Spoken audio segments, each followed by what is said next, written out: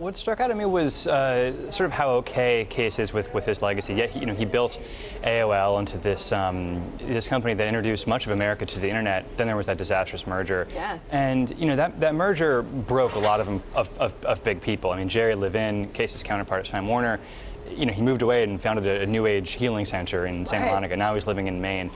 Case is never wants to go back to corporate life. No, and Case is the opposite. He's sort of quietly built this comeback. He's been getting into venture capital. He is sort of a spokesman for entrepreneurs. I mean, he's very okay with his with his role in all of that, and he's sort of created this new role.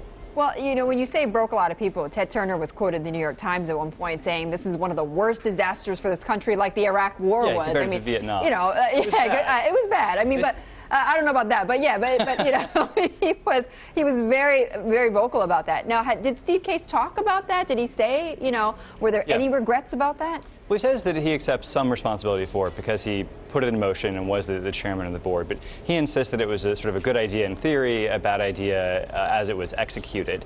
And sort of the big takeaway is that his sort of his kind of, blitheness is sort of too strong of a word, but his impenitence on it, it might be irritating to a lot of people, especially Time Warner shareholders who had their investments wiped out.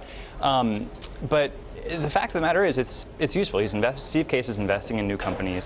He's trying to create jobs, and he's weirdly enough become this really effective figure in Washington. Well, I was going to say he's been on the show quite a few times talking about jobs growth, and he's actually been quite successful in trying to push jobs legislation through Washington. Why do they pay attention to him? Well, it's interesting. AOL was based in the D.C. area almost by accident. And so Case has been living there for 30 years. He's not out in Silicon Valley.